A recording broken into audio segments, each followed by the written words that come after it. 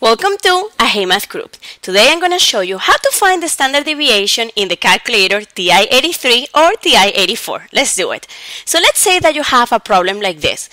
Mystatslab or whatever, all those online homework sometimes give you questions like this. So how do we solve this with the calculator? Well, let's do it.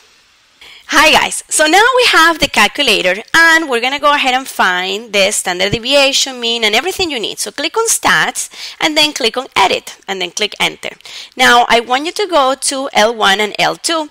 Now on L1 what I want you to do is to put all the lower intervals 30, 40, 50, 60, 70, 80, and 90, and on L2 I want you to do the higher interval 39, 49, 59, 69, and so on.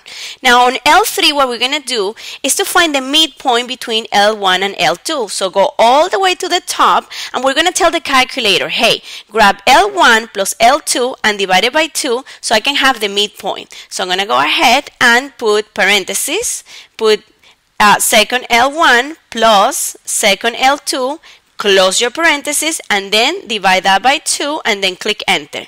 Voila! I get the midpoint between 30 to 39. Now on L4, and we're almost done, we're going to go ahead and put the frequencies here. 2, 2, 1, 1, 18, 39, and 34. Awesome.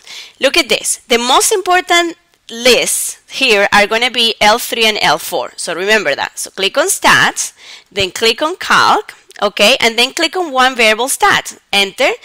Remember, the ones that we want is L3 and L4. So go ahead and do second L3, comma, second L4, and then just click enter.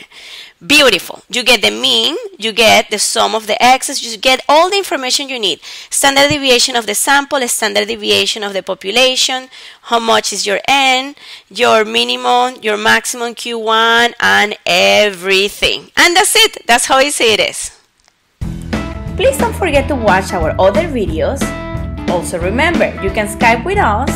And also, thanks so much for learning.